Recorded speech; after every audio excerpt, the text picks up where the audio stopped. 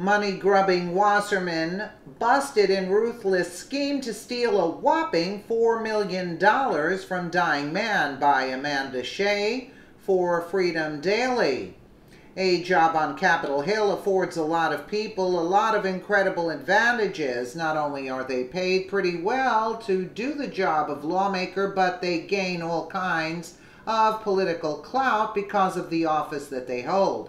While we'd like to think that every person we send to represent us in Washington, D.C. is there for the sole purpose of making America a better place, history has proven time and again that with many politicians, they're more likely to be looking out for their own interests than ours. Such is the case with Debbie Wasserman Schultz.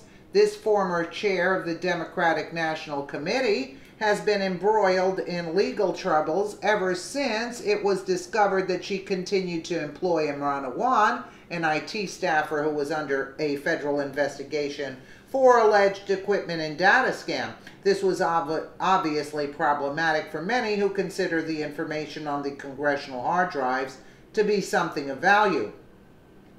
As it turns out, Schultz isn't the only one in the family to be caught with their hands in the cookie jar. Wasserman Schultz's husband, Steve Schultz, is now also in deep legal troubles over his desire to acquire the property that a certain elderly man wasn't ready to let go of. Daily Mail reported in details of Schultz's misadventures, and he reads like a novel. The villain is almost pushing an older person down on their luck to give the money-hungry banker what he wants to increase his own bottom line. The husband of former Democratic National Committee Chair Debbie Wasserman Schultz is being accused of trying to rip off an elderly commercial property owner and threatened him in the process, according to a lawsuit recently filed in Fort Lauderdale, Florida. Banker Steve Schultz, husband of the scandal-prone U.S. Congresswoman for 26 years, allegedly tried to have 70-year-old investor Frank DeMaria hand over the deed of his troubled $4 million commercial property in Pompano Beach, Florida, to Schultz personally, according to the complaint obtained exclusively by DailyMail.com. Because DeMaria was having trouble paying on credit lines and mortgages, Schultz's now defunct Community Bank of Broward would eventually launch the foreclosure of DeMaria's property on the heavily traveled Atlantic Boulevard beachfront area.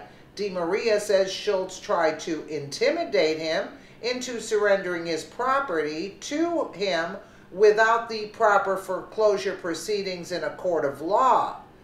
Isn't that precious? Isn't that precious? Even a hint of impropriety of this sort could mean the end of a political career for anyone associated with it, especially if the lawmaker in question know what was going on. However, many of our representatives have gotten such an inflated God complex that they seem to not understand that no means no. Sometimes that even transfers to those around them, as it did in this case. The narrative goes on. Mr. Schultz called Mr. DeMaria and proposed that he sign the Pompano Beach property over to Mr. Schultz personally, the lawsuit reads. Mr. DeMaria replied by stating, "Are you out of your mind?" Mr. Schultz replied by stating no, and further stating something to the effect of, "No matter how big a lawyer you get or how many, I will destroy you and them, and you know I have the power to do it." In an exclusive interview, Schultz told DailyMail.com that DeMaria knows he is married to Wasserman Schultz and is using that fact for effect. Mr. DeMaria knows I'm married to Debbie, so he might believe in some big conspiracy theory involving me and Debbie, Schultz said. But that's not the case. I couldn't personally seize his property even if I wanted to. He is a crazy old guy who cost the bank a lot of money. Eventually, we had to sell his mortgage to another party at a $200,000 loss. Schultz blamed Di Maria's heavy Italian accent and lack of proficiency in English for the misunderstanding. But I never asked that he deed the property to me. Besides, I'm not interested in commercial properties.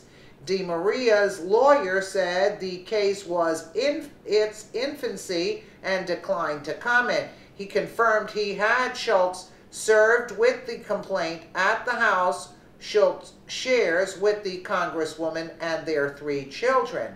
Let's see how many 70-year-old businessmen do you know who live in Florida have such trouble with English that they're barely able to communicate with those around them. Not many. It seems suspicious that Di Maria would have such an incredible piece of property wanted by so many if he were incapable of communicating with those around him.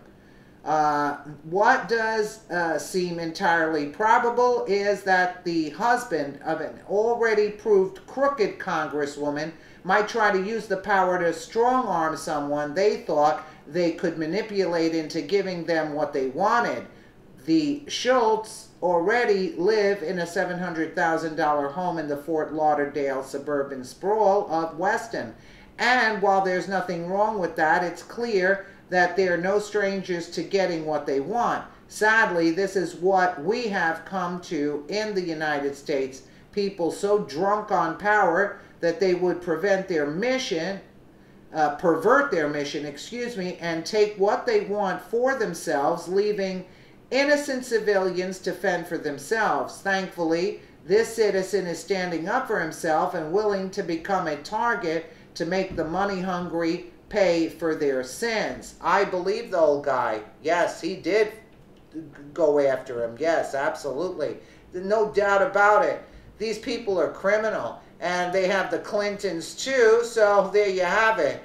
There you have it. And that old guy better be careful. Let me know what you guys think in the comments below. And again, thank you so much for watching.